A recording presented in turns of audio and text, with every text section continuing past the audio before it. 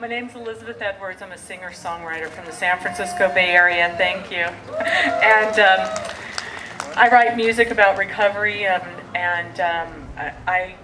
was asked to be part of this today, and I want to put a message in a song, which I've done, and I'm going to play it for you guys. I wrote a song for you, for this event, for us, because as I was thinking about this, we originally were going to be at the Lincoln Memorial, and I was thinking about this song, and I was thinking about what I wanted to do, and I recognized that there's another wall over there with names on it, and they're names from a war that had a lot of stigma attached to it.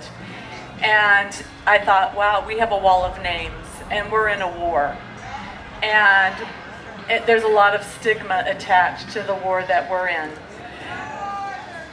And as I was thinking about that, I was thinking about you guys, and I was thinking about it, the fact that it was the parents and the families of those who passed and died during the Vietnam War that went out and protested on this very mall, that ended up getting the government's attention and stopping that war. It was the parents and the loved ones, the people just like you. And I started thinking about that, and I started thinking about my brother who died with a terrible cloud over his head. He committed suicide after years of struggle with a heroin addiction. He left 2 children who are now adults who never knew him. That still hurts. I got to get sober. I'll have 29 years, God willing, on the 13th of October. Thank you. Recovery does work.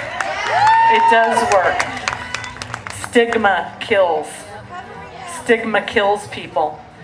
Why is it that when somebody has a disease like cancer, they get help, but with a disease like addiction, we throw them in jail?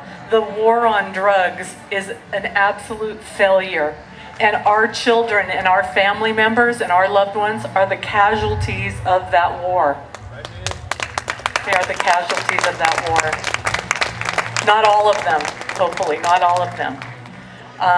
But hopefully we make progress. So as I sat down to write this song, and this will be the first time I've played it publicly, and I'm hoping I can get through it without crying. It's hard to sing and cry at the same time. I thought about the fact that it is very difficult to live life chemically dependent. I do know that.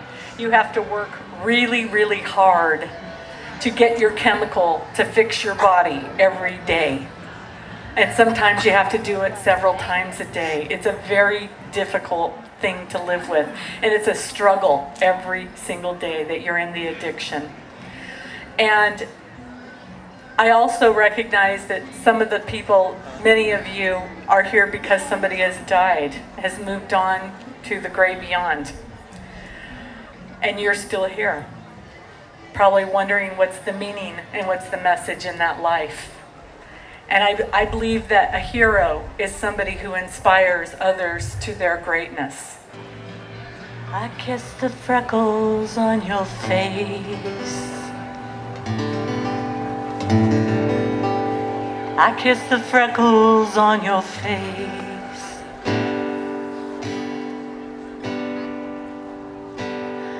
I put your photo back in place. I take you everywhere I go, and I tell everyone I know that you'll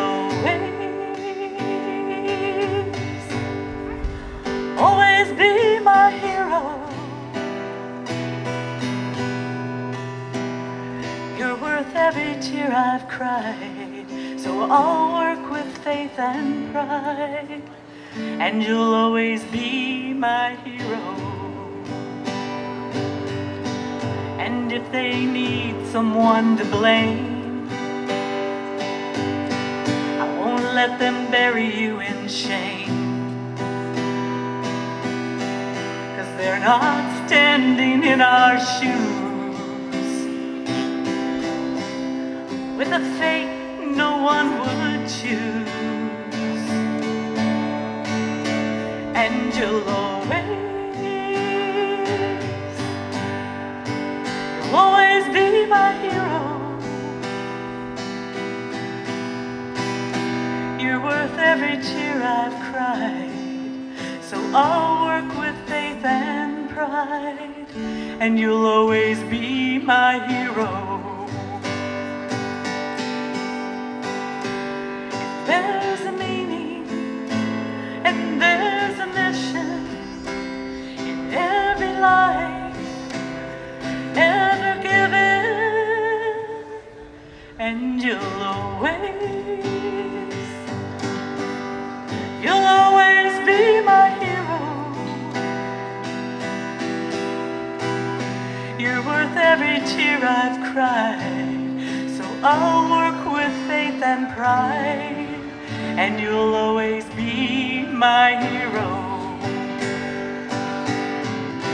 You'll always be my hero.